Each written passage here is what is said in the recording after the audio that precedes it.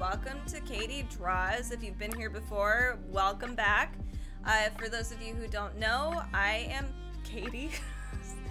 I tend to do a lot of speed painting around these parts, and I like to draw, in particular, goddesses and heroines, and this spans from all across the globe. I do like to specialize, I like to focus on goddesses that are a little more obscure, just ones that we haven't really talked about, or especially in the United States, goddesses that are very unfamiliar to us.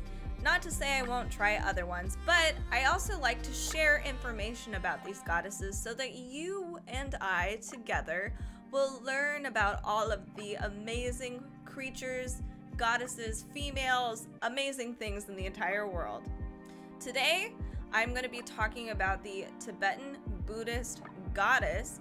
Her name, I believe, and my pronunciations might be off because I don't speak the language and I'm having a very hard time finding the right pronunciations, but her name is Chopan Drinzangma, I believe. She is the third out of 5 Tsringma or long life sisters. Tsringma is actually a reference to the last of the goddesses that I will be talking about in the set of 5. So she is kind of like the biggest one. So I wanted to save her for last. But today we are going to spotlight Chopen or Chopen, and we are also going to be talking about, because it's such a lengthy 5-parter, we're going to focus on the Dharmapala and the Bon religion. The Bon religion is the Tibetan indigenous people's religion. Allegedly, it may even be older than Tibetan Buddhism. And it's actually kind of a great example. I'm going to present both of these together because it's kind of a great example of religious assimilation, being able to see how we can connect two kind of different religious perceptions and mesh them into one. And in a lot of cases, at least in Western society, we've seen that many times before. It's not a unknown concept to humanity, but we see it a lot, and it's usually used as a way to convert people. And I think this is a great example of kind of showcasing them together, but it actually works more harmoniously. So I'm really excited for this. Sit back and let's learn about this awesome stuff: Tibetan Buddhist religion, the Bon religion, Dharmapalas, and of course the goddess Chopen Drinzangma. On our previous video, we talked about Tibetan Buddhism and Buddhism in general and the practices. Now I am going to try to dissect a few things about the Bon religion and briefly talk about Dharmapalas. Bon is commonly considered to be the indigenous religious tradition of Tibet. From a Westerner perspective, it can be viewed as a system of shamanistic and animistic practices performed by priests called Kshen or Bonpo or Bunpo. But we have some issues here, and it has to do with language and history. In early records, quote, Bun denotes a particular priest who performed rituals that had to do with the afterlife and leading the dead to safe haven. We briefly talked about this just now. It is only much later, under the influence of Buddhism, that the word Bun comes to designate pre-Buddhist Tibetan religious practices in general.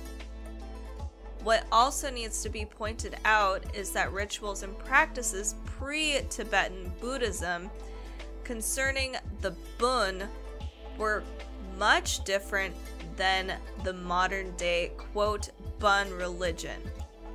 Simply, we are using the same word, Bun, to describe two separate things within the same vein. And we're interchanging the terms so it can be incredibly confusing.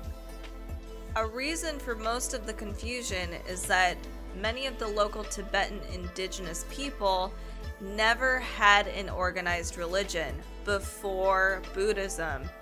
Therefore, saying Bun religion is misleading. In addition, many of their traditions were passed down via word of mouth.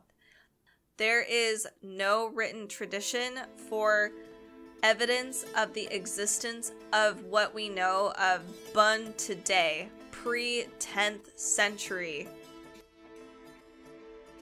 And again, it is separate from what we know of today as the Bun religion.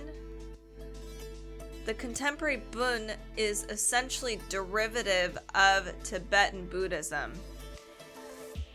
I will explore more of this confusion and debate in the following video when we talk about the history of ancient Tibet, because this is very important.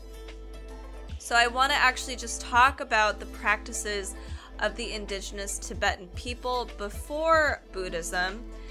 I'm going to just call it the pre-Tibetan Buddhist religion to make it less confusing. I might say Bunpo, but I'll try to make this less confusing.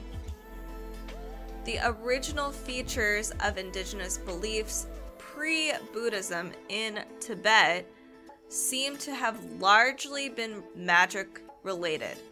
There were a lot of rituals, blood sacrifices, demons, and spirits that were associated with earth, sky, etc. These spirits are believed to inhabit all areas of the country. Most of the people relied on magic and ritual to bring simple benefits to their houses or village. Keep in mind, the environment of Tibet can be very harsh. It's very cold, dry. It's not necessarily the most giving place in the world environmentally. Some of the things the indigenous people wished for was protection from harm, good crops, healthy livestock, health, wealth, and everything that most of us want. Every part of the natural environment is believed to be alive with various types of sentient forces who live in mountains, trees, rivers, and lakes, fields, sky, all of the earth. There is also evidence that each region has its own native supernatural beings associated with it, and people living in these areas are strongly aware of their presence. In order to stay in their good graces, Tibetans give them offerings, perform rituals, and sometimes refrain from going to particular places so as to avoid the more dangerous forces.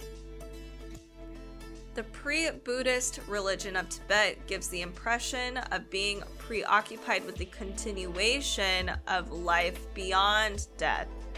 There were elaborate rituals for ensuring that the soul of a dead person was guided safely to the afterlife. This was a land of bliss, and this was done by an appropriate animal, usually a yak, a horse, or a sheep, which was sacrificed in the course of the funerary rites. Offering of food, drink, and precious objects likewise accompanied the dead. These rites reached their highest level of elaboration and magnificence in connection with the death of a king or a high nobleman. This is very similar to practices in ancient China. Enormous funerary mounds were erected, and a large number of priests and court officials were involved in the rites, and they lasted for several years sometimes. There are allegedly two purposes for this. One is to ensure the happiness of the deceased in the afterlife, and on the other hand, to obtain their beneficial influence for the welfare and fertility of the living. But I want to go back to the spirits and demons though. For some indigenous folk in Tibet, the spirits were divided into different categories. And this is going to get a little complicated. So, the world has 3 parts: sky and heavens, then we have the earth, and then we have the lower regions. And I think that's something that all of us can understand and get behind. Now, each of these has its own distinctive spirits, many of which influence the world of humans. Here is where things get a little muddy, and there are divisions among experts and how they label everything and what they rule over, but there are commonalities overall. So from my understanding, we have 4 large categories. We have the Nien, Lu, Sadak, and Sen. Lu is a spirit that lives in water, there before the Buddhists came. It's basically a Naga culture. Lu is always down below the surface of earth or in water, opposed to Nien, which lived in the mountains. Commonly, women worshipped Lu, and Lu were more female-oriented spirits, and then men worshipped Nien, and they were more masculine-oriented spirits. Sadak is lord of the earth, but is not really well known. Sen lived in the rocks or underground. All of these spirits have negative associations. For instance, the Lu spirits, or Naga, which we talked about in the last episode briefly, apparently they bring leprosy to humans and they should be kept at bay. I'm unsure if this is the original pre-Buddhist belief system behind these spirits, or if this is from more of a Buddhist influence over time. I have linked a really cool video down below of a professor explaining all of the Bun spirits in more detail. He does more justice than I do. These spirits and demons were assimilated into Tibetan Buddhist lore over time, and I will get into this in a moment. Something else to note, you will find a lot of overlap between pre-Buddhist Tibet folklore and the foundations of the Sherpa's belief system. For instance, both the Sherpas and the indigenous people of Tibet pre-Buddhism believed in the Lu spirits. Not only that, there's a lot of Taoist influences when it comes to the nature of the world and the yin and yang, or black and white. And I'm sure you can see that when I mention the Lu and the Nien. In its earlier forms, the Bunpo doctrine was a dualistic theism, teaching that the creation of the world was brought about by coexistent good and evil principles. But the philosophy of the modern Bun is generally in accord with Buddhist non-theistic tenets. So very, very different. In pre-Buddhist Bun belief, there are many other types of demons and spirits. The folk religion is a rich and varied system with a large pantheon, elaborate rituals and ceremonies, local shamans with special powers who can exercise, and divinatory practices that allow humans to predict the influences of the spirit world and take appropriate measures. All of these are now infused with Buddhist influences and ideas, but retain elements of the pre-Buddhist culture. When Buddhism entered Tibet, there were vast differences in the local belief system and Buddhism. Some texts allege that Buddhism did not attempt to suppress belief in the indigenous forces. And again, all of these texts, writings from Buddhist practitioners, monks, etc. Rather, it incorporated them into its worldview, making them protectors of the Dharma who were converted by tantric adepts like Padmasambhava, who we've talked about on each video. He's also known as Guru Rinpoche. So now all of these spirits now watch over Buddhism and fight against its enemies. So this is where things also shift, and we see the Bun religion created.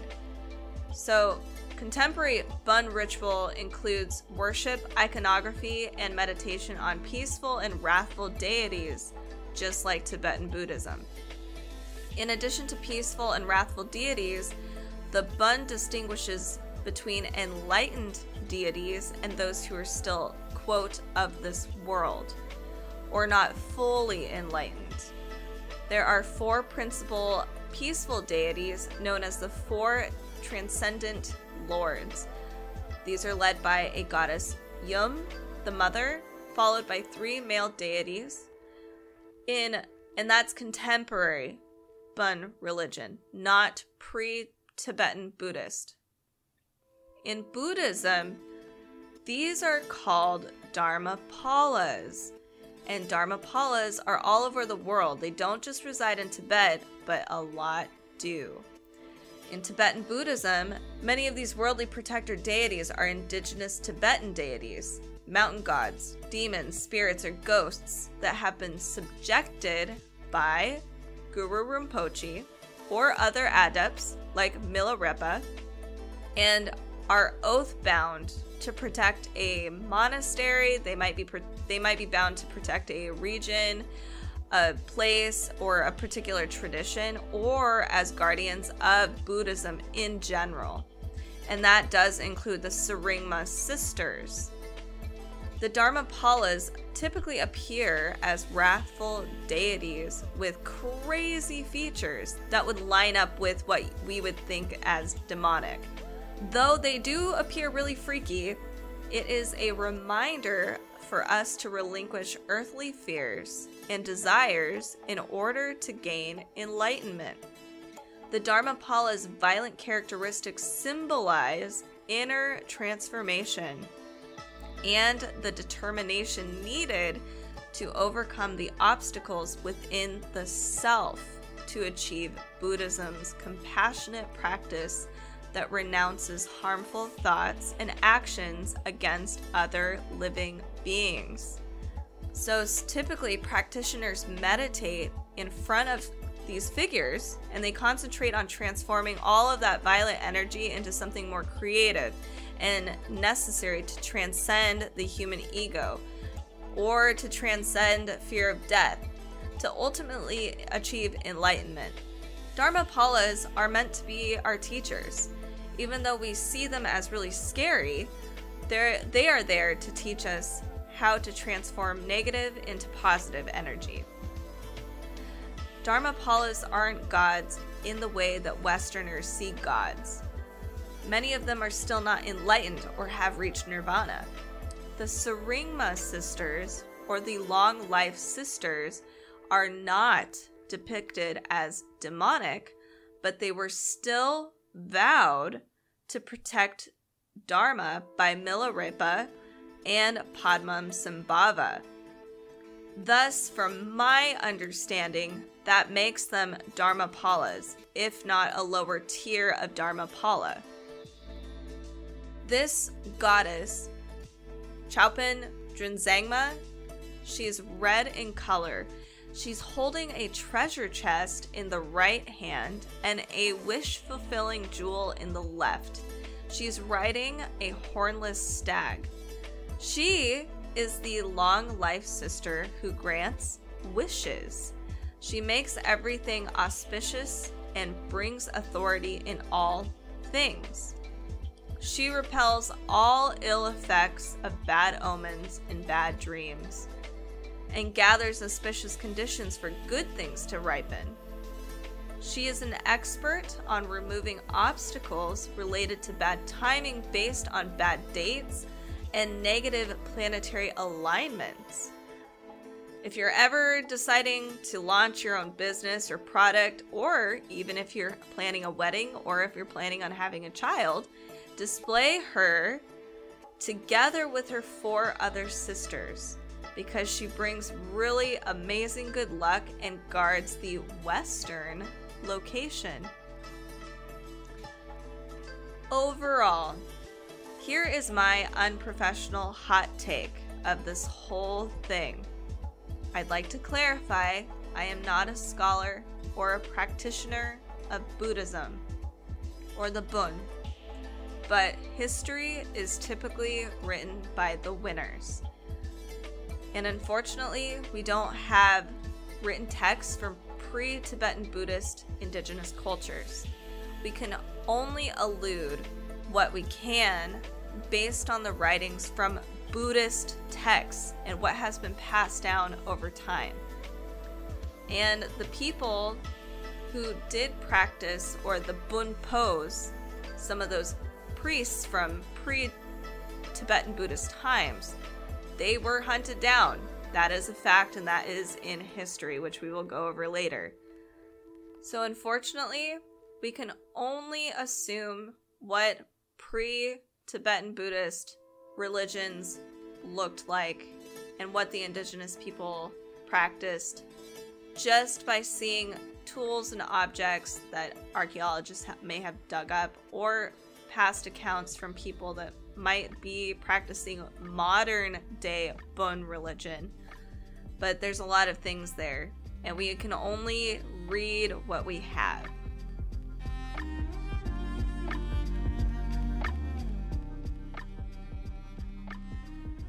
It's a little complicated, right?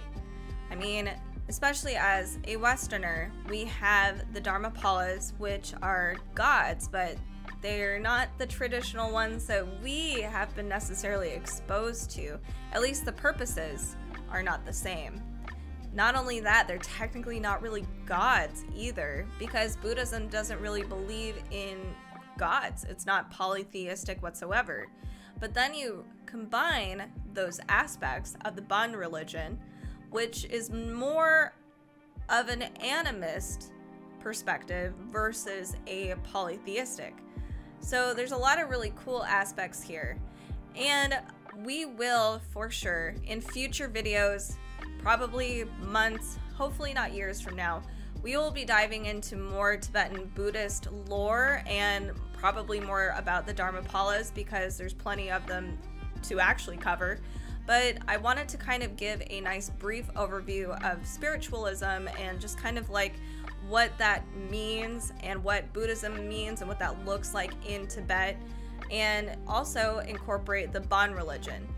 But now we are going to talk more about the history, because this is really important. Not only that, that is literally the most complicated part about this whole thing, and it still is today. There's still a lot of controversy about Tibet. So again, I am not a professional, I am not a scholar of Tibet or history whatsoever. I will be presenting two separate ideas, maybe more than that, and trying to give everybody a bit of an overview of kind of the history of Tibet as it relates to our goddesses as well. I also want to touch on the Sherpas, because they're very important, and they also believe in the Tsringma Sisters, especially Myo Langsangma, who was the first one we did. But we definitely want to cover the Sherpas, because the Tsringma Sisters are goddesses of basically the Himalayas. So stay tuned. In the next 2 weeks, oh goodness, I'm trying to overwork myself. We're gonna be doing the next goddess, so the fourth goddess. We're almost there. And her name is a bit of a mouthful, so I apologize ahead of time. Her name is Drinzangma. Yes, I am going over and looking over because I keep forgetting it, and it's just a tongue twister for me. But it's Drinzangma. So I'm really looking forward to her. I think she's got a really cool aesthetic. And I'm also looking forward to exploring and learning a lot more about Tibetan history. Thank you guys so much for watching this video. If you guys like this stuff, make sure to subscribe on your way out. Also, make sure to comment and like. It really helps the algorithm, and also spread the word. I want to create a great community of people that love mythology and goddesses, and I kind of want to try to present a more female perspective on these goddesses too. But also, if you like my art, make sure to check me out on Instagram and also my website. I will hopefully start selling things soon. I will make time for that eventually. I also have a TikTok that I've got going on, and Facebook. All of that is at Kaiti Draws. You can find me. You can find me everywhere. Make sure to subscribe again and stay tuned for 2 more Wednesdays, you guys, and we will talk about the next Tibetan goddess from the Tsringma Sisters, and I will see you next time.